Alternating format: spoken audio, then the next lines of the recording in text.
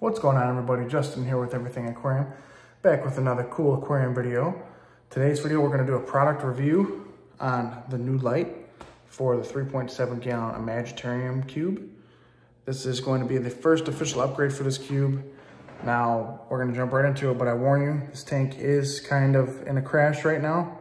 So be prepared for that. We'll talk about that as well, but let's get into the review for right now. So this light that we have right here, this is going to be the Nicrew clip-on fish tank light, or as they stated, the Nicrew fish tank clip-on light. That's how it's posted on Amazon at least. This is the 7-inch, 7-watt version. And before I jump into it too much, here's a look at the tank. It's pretty cloudy and a lot of the plants have died, or melted is what I should say. And we're starting to have some pretty bad melt over here. So we're kind of letting the bacteria bloom do its thing. The light has nothing to do with that. It is growing plants very well, especially these floaters, as you can see right here. These floaters have extremely nice roots and they are doing very well. So anyways, we're here to talk about the light. Let's talk about the light. This is an Amazon light that I picked up for $12.99 right now is what it's on sale for. And it's a fully adjustable, movement-wise, because it is on a adjustable arm here. And it is a clip-on light, as you can see through here. It has this clip and it fits right on the back of this tank here. And it has this adjustable thumb screw. So if we can just loosen that up real quick, we'll pull it off and I'll show you. Then on the inside, it has just this little clamp style, and you can slide that right over the edge of your tank, put it where you want it, tighten it down, and it's pretty snug. Not gonna move around too much. This is nice. I enjoy the arm. You can move it out and lower if you wanted to. Say you had a tank that was farther out, or I like it up higher personally. That's why I have the arm completely bent here at almost a 90-degree angle. That way it fits pretty symmetrical to the edge of the rim on the tank, if that makes sense. Also, if for some reason you wanted to, you could clip this onto the side of your tank and have it going horizontally, or you could take it off the mount completely and set the light down by itself on there. Don't recommend that because you'll get the light too close to the tank and have an algae problem. So start off with it about right there. Let's talk about the features. As you can see in the glare, so I don't have to point you directly to the light, we got 3, 6, 9, 12, 13, 14, 15, 16, 17, 18. And we got 18 LEDs, 3 of which are blue. The features are, you have white, off, and blue. Pretty straightforward and simple on that. White is where you're gonna obviously get your growth. Blue is kind of just for your looks. And as you can see here, we have a nice long cord which runs down all the way to an adapter down there, plugged in to my power strip. Don't mind the spaghetti.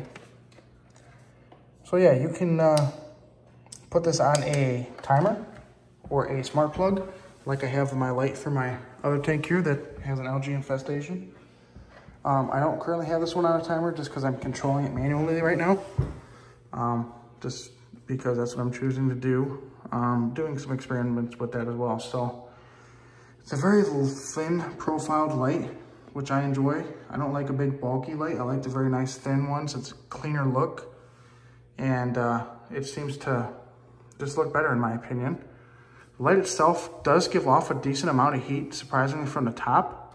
The bottom, not very much, and you don't have to worry about it either way because it's pretty far off the tank. That arm, when you do have it extended all the way like I do, keeps it about a good 4 or 5 inches away from the surface of the water. Mine's obviously a little bit higher off because it does have a little bit of a low water level right now. As for growing plants, I would say it's pretty good. I mean, it's growing these easy plants. This is some Pogostem and Stellatus octopus and basic crypts and you know, some Amazon frogbit, and I also have some Anubias in here as well, which is growing pretty good, but I don't want to give it 100% rating on growing just because this tank is having some melt and these plants aren't completely through that stage yet. And with the melt comes, you know, other things, whatever, ammonia breakdowns and stuff like that, or excuse me, ammonia, and breaks down into other things. And the filtration in this tank isn't very good right now, so we need to work on some things to get a complete accurate growth level on plants. But as of right now, from what I can see, it does seem to be doing pretty good, especially with this frog bit here. You can see those roots going way down there. And even some baby hair roots shooting out, as you can see there. Sorry for the reflection. So overall, I'd have to give the light, I'd probably give it a 7.5 out of 10. And that being, you know, a big part of that is price. It's a very cheap light, which I enjoy cheap things. A lot of you do, as being in a hobby, you know how expensive things can be. And it's nice to have cheap every once in a while. So that being said, like I said, 7.5 out of 10 isn't bad, especially for a cheap light like this. It's got a very nice clip-on feature. It fits well on a tank. It's got that nice adjustable arm. The only con to it is I do wish it had some more colors in it. The spectrum as in, you know, white, or excuse me, as in some greens and some reds, maybe purples or whatever. But again, it's $12.99. I'm not going to complain too much. Also, I wish it had a built-in timer setting on here instead of just click like that, because I like to go to work and I turn this on before I leave, and I wish I could set it for, you know, 6 hours and then it turn off by itself, but I have to come home and turn it off manually. Again, that is because it's a cheaper light, more of an entry-level light. Definitely a great beginner light for sure. It's probably a little too much light for this tank, just again because it's not dimmable. There's not too many settings I can play with on here. But other than that, 7.5 isn't bad for this light. I think it's a good rating and pretty fair to it. I've had it for about a month now with no issues. It turns on and off every single time perfectly, and no errors or anything with it yet. So yeah, guys, I figured I wanted to just give you that quick review on this light. You should check it out. I'm not affiliated or anything with it, but I will leave a link down in the comment or down in the description if you want to check it out and give it a purchase. Try it out. Let me know what you think. Pretty good light.